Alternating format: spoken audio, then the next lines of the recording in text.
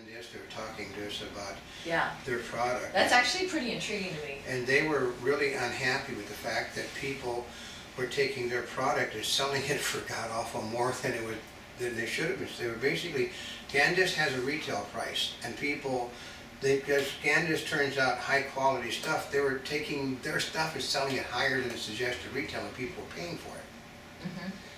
But that generally means that the product is good and the product isn't. The product is hard to get your hands on. Yeah, that's what it generally means. When it comes to mobile, we can't help, because we do a lot of 3D. We can't help but put 3D cell phones on here. Oh yeah, we can guarantee the one at the top is basically, we're talking it saved. This is ours. It's ours. We've saved our rear ends a couple of times when we were in. At CEA, basically, for example, we got overwhelmed with information, and our overwhelm for information ran our batteries out on things. So we're using the cell phones to record sound on. Mm-hmm. And then the other day, we went out with our camera, and it was really, all charged up, all ready to go, with only one minor problem. What was that? There was no chip in the camera. Oh yeah, how could that ever happen? Well, mainly because she didn't have any chips in the camera bag, and I had the other chips in my, and I actually was safe. I set it underneath my PC so I wouldn't forget it, and guess who left the 16 gig chips? Who would do something like that? The old guy. Uh-huh. But but generally we're covered for that because our camera bag has chip holders in them. Mm-hmm. Guess what was not in the camera bags? Mm-hmm. So, but no, it's a good thing. Okay, if you have a problem with the LG 3D camera, there's two reasons for that. One reason is that the chip that is with the camera is not fast enough to make the functions work right, including the recorder. Mm-hmm. Second is because the battery really sucks like bad. I mean, you basically, you're drowning with that battery, because this thing, I can basically do something and I'm down 30% on the battery power in no time whatsoever. So mostly the advice is carry your charging cable with you, because it will charge off of any USB device. Mm-hmm. And two, buy another battery. They're god awful cheap. I think we got 4 of them or something.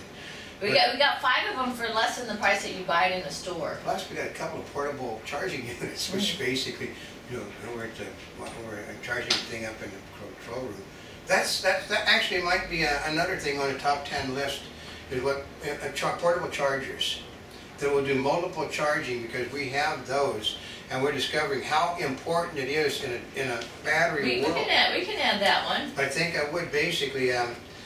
We don't have a name for one, but that's just something that I would add at the bottom of the list, is a portable battery charger that charges across the spectrum, because I was there's actually, I'm trying to think of the name of it. I mean, you're familiar with those charging I think mats. Duracell makes one. You have the charging mats where you can set all the things, but for digital cameras, a lot of times you need the individual ones. Yeah. There's one, actually was introduced last year at CES, where you just put your camera battery in there, and it works with various sizes, which I like. It's just, because we just came through thinking that, oh, what do you need that for? We've got all these different, we've got all the different chargers, and you can only use it one at a time. Well, what happened is I grabbed and scooped everything to go on a trip, and that's the one I can't find. The camera and the NEX charger is the one we can't find. But we're sitting here, white battery charger is so important. We're sitting here next to a guy. He's using 2 separate charging strips, because he's got 7 different devices on him, 7. And we actually have 13 or 14 different devices that we use. There's no consistency in batteries, but there is a battery charger. There's a battery charger, for instance, that lets you every battery, no matter what it looks like, has a plus and minus pole on it. It allows you to put right over the top of the plus and minus, the poles for charging your battery, which I like. I charge things, she told me, after I've been charging batteries, she told me, that's only good for cell phones. I've been charging the other batteries with it.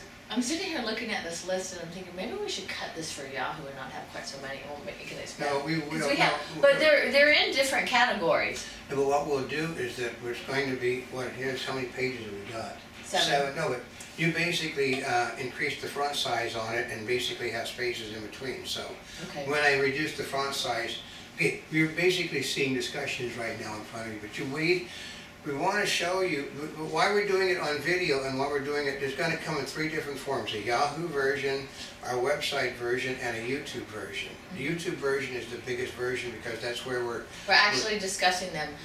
My second phone that I really like is the HTC Evo 3D because yes, it's another 3D video camera. Oh, excuse me, 3D mobile phone. This one is only available on Sprint. Yeah, and it's a gaming phone for, you know, basically a lot of the gaming stuff is put on that one. But that's the counterpart to the LG Thrill. This one's on Sprint. And there are a few differences, but I think for most people that like 3D, unless you really love 3D and want to go into the different differences, you're going to get one or the other based on the carrier you're on. Yeah, it's a carrier. We are with LG, we're with AT&T and Sprint. Sprint is our wireless, and AT&T is our phones, which is sort of weird considering, you know, according to the rules, no one uses a cell phone to call on anymore. We do. Actually, we don't. She uses the messaging service, which could be done over off of Sprint also. But you can't get the cell phone over Sprint. So the next one I put on here was the Apple iPhone, their new one, which is the 4GS. Yeah, which basically has a battery problem. It was supposed to be the 5. They did the 4S. And they corrected a problem with the earlier version and then created a new problem because the battery was a software thing. I mean, everybody, they look at you weird. You don't have an Apple? Yeah, I know. I just saw my brother yesterday and he said, I got an iPhone. I said, oh, okay. He says, well, everybody in the family has an iPhone except for you. I'm like, so? Well, she's the only one in the family that works in a swimsuit. Okay. It's just, I'm also the only one in the family that works in the tech business. Yeah, you know, we also don't have iPads. Yeah. So, but the people that have iPhones love them. And the people that don't have iPhones don't see a reason to get it. And it's what it is. It's an Apple product, but it's an Apple product going backwards. So right now it's still, actually it's no longer the type of the heat, but it's now underneath the smartphone. But the Apple, people that own Apple, I have a little hard shell Apple notebook. And if you have an Apple computer, you basically tell everybody these are piles of junk. Because first of all, your Apple doesn't get viruses. And it basically does a lot more, but there's no internal memory. The same as the phone. I mean, well, and for example, the phones that we have them so we can put micro SD cards in it. Yep. You can go up to 32 gigabyte. Actually, we can go up to 64 if you get the new 64s. So which is one of the things that's not on the list that just came out recently, is when the companies announced the 64. Oh, I know.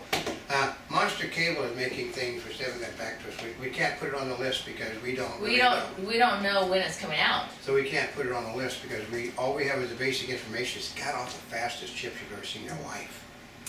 Next is the Cobra Tag G5. Yeah. This one I like. We actually saw this introduced last year at CES.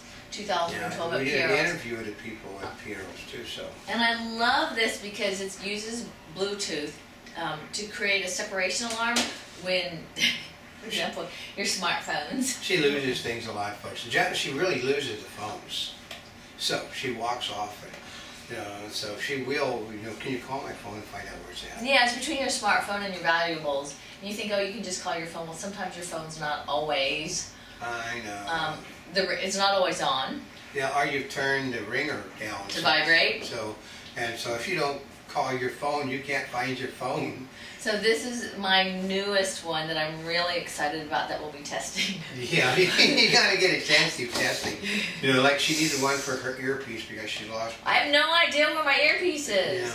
We could put on the list buying earpieces by the gross. That's one of the things we put on here. Headphones, we put on earbuds. We did not do Bluetooth earpieces. There's not that many. There's not that many, and what works? I mean, we know that we've seen some of these things die after a year. Because we've got some god-awful expensive earpieces, and they just simply can't, actually, they won't hold a charge. So you don't want to certainly put them on, but we've got the Kindle Fire and the Barnes & Noble Nook. So Now, this category is e-readers and tablets, because this is how they typically refer to them. yeah, The Kindle Fire and the Barnes & Noble Nook, we could not resist putting these on it because these are catching everybody by storm. yeah. I know, I'm just looking at that. No, but they said, okay, they're putting a lot of features on the e-readers that are now tablet features, you know, like, but it's mostly cloud technology, and that's the problem. And they only come in with X amount of built-in memory because you're going to put everything on the cloud, which I'm going to tell people. I got something last night which I'm not really thrilled about. What? Because most people, you know, have, you know, QuickTime or iTunes on their thing. They basically want me to install a cloud device on my computer now. Oh, they do? Yep. They want me to install a cloud connection to do them on the thing, and I wrote a thing about the cloud. I don't like the cloud. Yeah, the cloud has a few privacy issues. Yeah, a lot of privacy Actually, that's issues. the major issue is privacy. But to get this thing, if you're not careful when you're doing your updates on iTunes or putting your brand new QuickTime device in it, what happens is it installs your cloud contact then. So I saw that real quick and made certain that didn't come on. Yeah. The Kindle Fire is the one that's actually got a lot of attention. I think the price is like $199. And the Nook is like $250, but the Nook. Or was it the other way around? No, Kindle Fire was $250. No, the Kindle Fire is $179 to $200. The new Nook is $250 to a little upward. But they said the Nook was created to go after the Fire. The Fire was created to go after the tablet. The tablet and Netflix and stuff, because basically it hooks you up to Amazon Prime.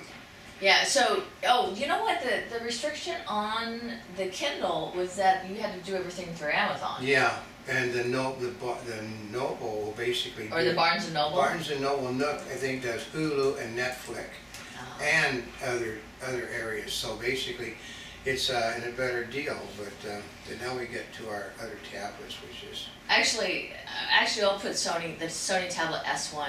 This one is aesthetically gorgeous. It's got a little bit of an angle. Well, it's built, I mean, I don't know, you can see this, how this is sort of built at a rib underneath it.